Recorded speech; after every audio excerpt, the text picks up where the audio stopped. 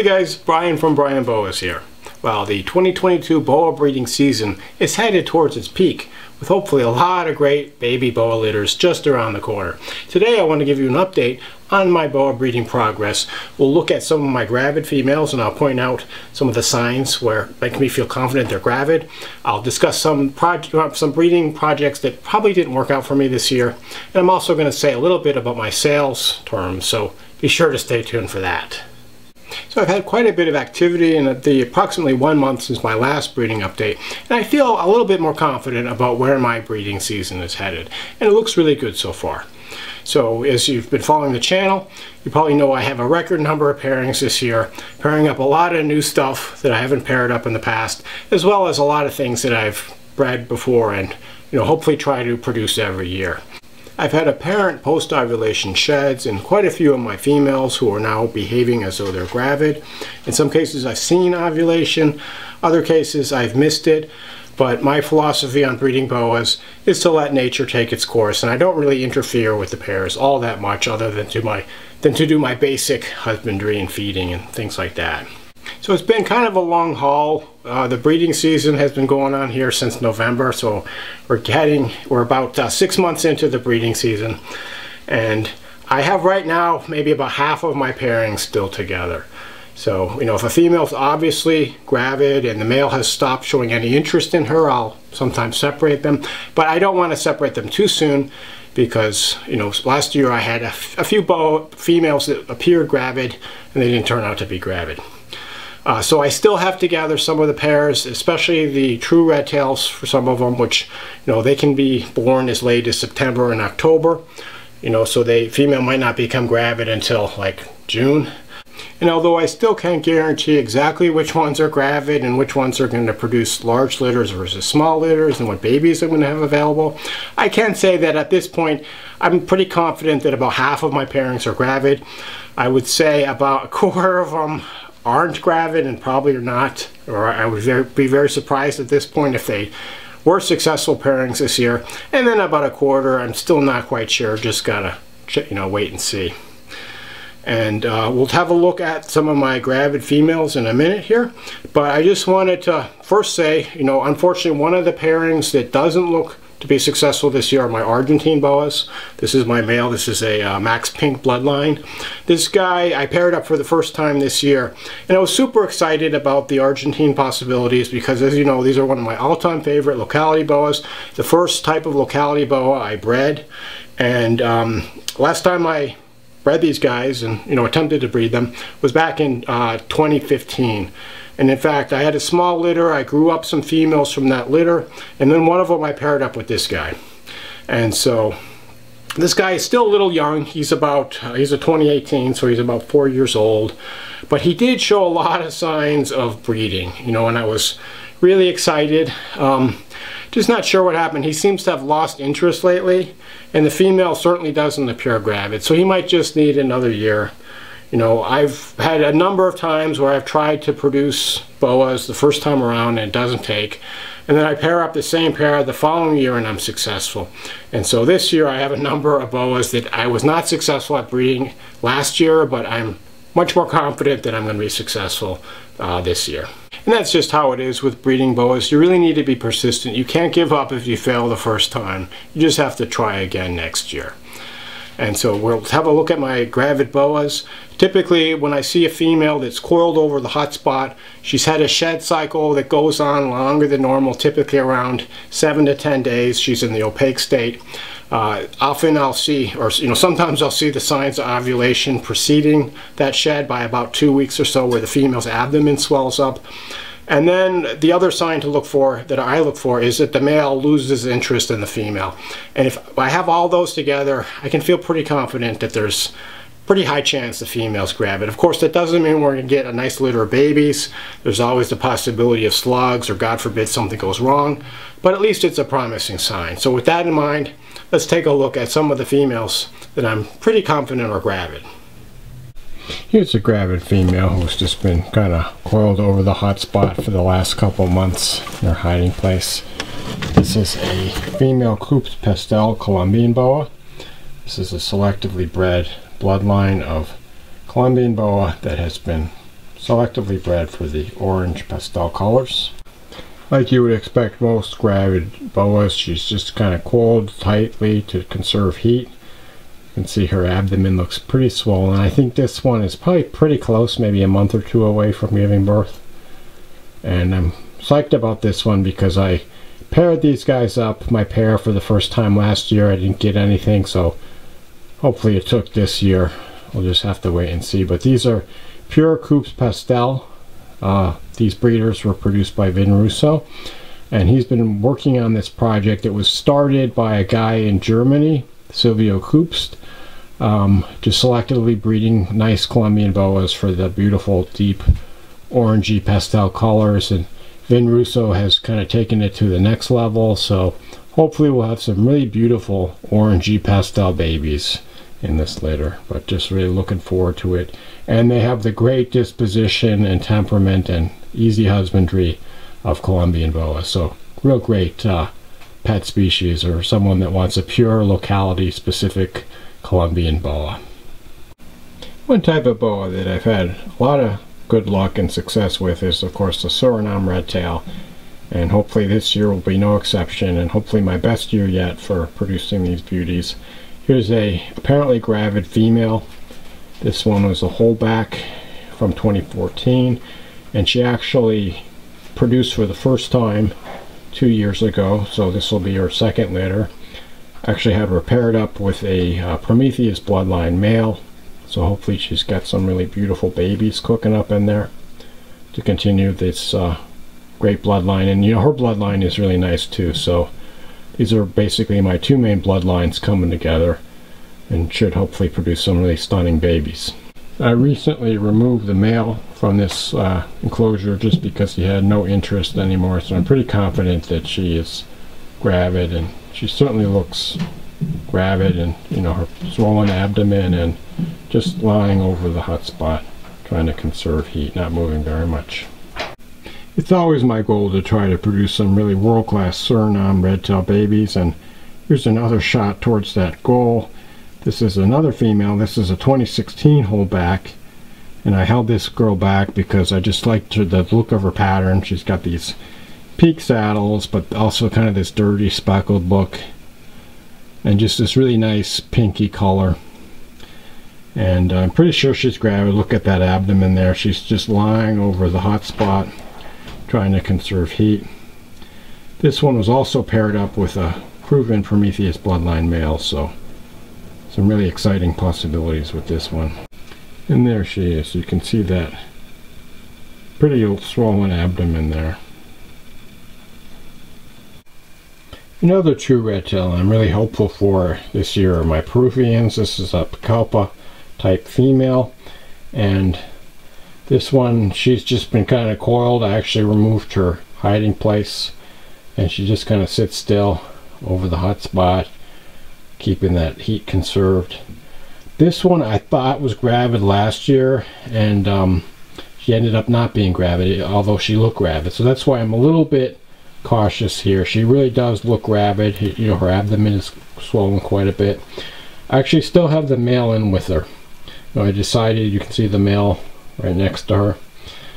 I decided to just keep them together just to make sure. And you know, the male really hasn't shown any interest, which is another sign that she's gravid. And you know, if he's not interested and she's not gravid, she's not gonna become gravid anyway. So, but I'll probably take the male out in another couple of weeks to see how it goes. She's getting a little interested. You can see the tongue flicking there. But there's a close-up. Just really beautiful, classic yellow color for a Peruvian true red tail. And hopefully there's some nice babies developing in that swollen abdomen, and they'll make their appearance sometime this summer, but we'll just have to see. Hopefully I'll have my first morph litters this year, and this is one of them. This is a Hypo Jungle Moran female, who I'm virtually sure is gravid. You can see how big she looks, and she's just lying over her hot spot. I actually just moved her hiding place so you could see her. But this one I actually crossed with my VPIT positive male, so the babies will have Hypo Jungle and Moran genes, and all the various combinations. No supers, of course, because the VPI is just VPI. But they'll also be het for the VPIT positive. So those will be really nice to grow up and then cross together and get some VPIT positive hypojungle Morans, hopefully.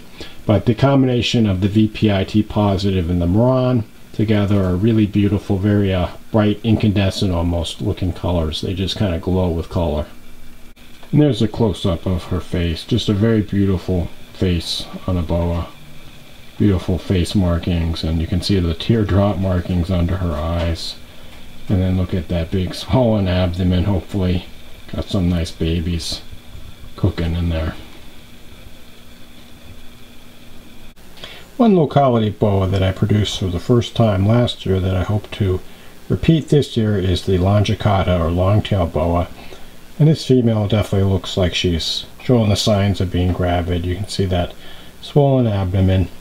And I actually took out her hiding place, but she's just been coiled over the heat spot, conserving that heat. This is a female, or this pairing was unrelated to my pairing from last year, which was the Basset bloodline. This is Vin Russo's bloodline, produced by Sonia Comu, and there supposedly are het for anery, so with any luck we might have some anery babies as well, if I do get babies. But looking forward to these. I held back some of the ones I produced in 2013, or 2013, in 2021. Yeah, that's where my concept of time is. But in 2021, then those babies are doing real well, so love to add some unrelated ones to the group.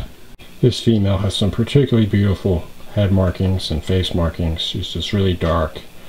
Although, to be honest, they don't really look all that great, you know, after they've been lying around on the heat spot when they're gravid. So, you know, once she has her litter, hopefully, and sheds, she should look even better. Here's a dwarf locality boa that I feel pretty good about the possibilities for babies, and this is a crawl key boa. Just going to lift up her hiding place there. And just like my other gravid boas, she's just kind of, gotta get this out the way. She's just kind of coiled up over the hot spot, not really moving much. You can see how big her body looks right now. But this female is, I've proven several times before, so hopefully we'll have another real nice litter of these beautiful crawl key boas. One thing I've noticed about gravid boas is they just seem really focused, like they don't really get distracted, they just lie still. And even though I removed her hiding place and she saw me, she's just sitting there and not really moving. And so this is another sign that she's likely gravid. And this one I would say is about as close to being 100% sure as I can be. Of course, you know, she could be full of slugs or God forbid something happens, but hopefully we'll have a nice healthy litter of babies. And interestingly, even though they kind of seem like they're distracted, usually they continue to eat. Only occasionally will one not be interested in food. So I usually feed them about once a month or so, smaller than normal size rodent. And then I stop the feedings about 30 to 40 days before the expected birth date. This is a dwarf boa crossing that I'm not quite so sure about. This is a cocker key litter. And there's the female. So she's, actually today she kind of looks gravid. She's kind of coiled over her hot spot. Her abdomen looks kind of swollen, not nearly as obvious as the crawl key. But she's a smaller female. This is the first time pairing. These guys are about 6 years old. So we'll just have to see. And you know, I really didn't see much signs of breeding activity with this pairing. In fact, the male is still in the enclosure. That's the male right there, but you can see he's obviously not interested in the female. I think he probably wants food because he sees me, so probably gonna feed these guys tomorrow, and hopefully we'll have some baby cocker keys. I'll show you guys one more pairing, another dwarf, and been getting a lot of interest in this one lately. These are the Tarahumara dwarf boas. You can see the father is still in there on the right, and then the mother is, or the potential mother is on the hot spot. And I'm not sure about these guys, although today she looks promising. She's looking pretty swollen. And of course these Tarahumara, they don't get nearly as big when they get gravid because they're just tiny boas to begin with. But we'll have to see. And you know, I didn't see a huge amount of breeding activity with this pair. It's actually a 2017 holdback female and a 2018 holdback male. And I took the hiding place away, so we'll just have to see. This one I would say maybe 50-50, although today she's looking better. But I've got, you know, quite a few pairings that are possible at this point, but I'm just not 100% sure they're gravid. But it's part of the fun. It's all a surprise. It's we'll just have to wait and see what happens, and hopefully we'll be pleasantly surprised. I haven't produced Tarahumara since I think 2019 was my last litter, so a bit of a dry spell, but I'm trying some new holdbacks that are younger this year, so fingers crossed on these dwarf boas. Thought I'd show you guys this potential first-time dad for the 2022 breeding season. This is my male VPI T-positive caramel albino boa, and this is the guy I paired up with the Hypojungle Moran, who appears to be gravid right now. So really like this guy. He's really super mellow, very beautiful to look at, really laid back, non-aggressive, great boa to handle. And this guy is proof that you don't need these insane combos with all these different genes. This is a single gene boa, and you know, it's just as beautiful as any morph boa, probably more so than a lot of them.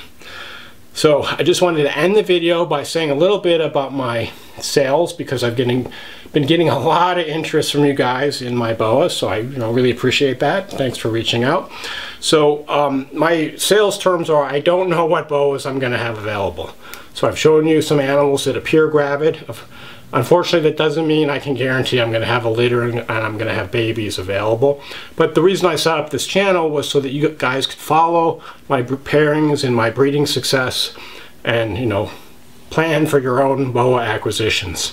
So I make videos about my litters that are born, and give you guys a behind-the-scenes look at my boa production here. So stay tuned to the channel over the next few months for more of these update videos. Typically my babies go on sale about a month and a half to 2 months after they're born, assuming that they're feeding and healthy and ready to go. I'm not going to ship out anything before it's fully established and ready for its new home. I don't do any kind of waiting lists or deposits or anything like that. It's always first come, first serve once the animals are ready to go. And a lot of people reached out to me and they're like, I really want your boas. I really need this boa for my collection. I understand that, but unfortunately there's a lot of people that want boas now. They've become super popular lately. I'm trying to produce some really nice boas so you guys can add them to your collection. But the best way to assure that you get the boa that you want is just to continue to follow my channel so that you can see updates on the baby boas and when they're going to be available. I try to be as fair as possible with my sales and pretty flexible about trying to get boas to the people that love them and want them. But unfortunately, this is a limited amount of, or there are a limited amount of boas I can produce.